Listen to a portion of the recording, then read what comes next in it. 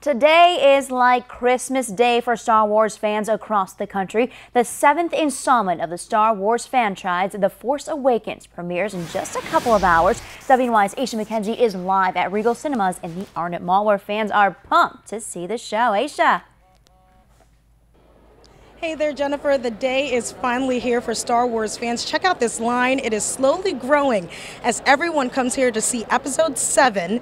And now I've seen a few Jedis. I haven't seen Chewbacca yet, but right now I have Princess Leia, aka Dave, joining me now. Dave, thank you so much. So tell me where you got your costume and what made you think of dressing as Princess Leia today? I got my costume on Amazon.com, and I just did it to be funny.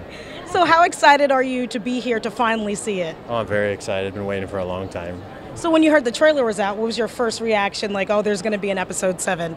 I was just happy, excited. I don't know what else to tell you. So what are your expectations for tonight for the movie? I think it's going to be great. All right, thank you so much, Dave. And hundreds are expected to come out today, and safety is the #1 thing, so that's why we spoke with Chemung County Sheriff Moss about safety here at the Arnot Mall. We have a visible presence at the Arnot Mall and Consumer Square and the crossings and so forth, so we're able to respond to calls very quickly. Holiday season is always big for the mall and Consumer Square, so any presence we can have is a good thing. And I think sure it makes people feel more confident and relaxed.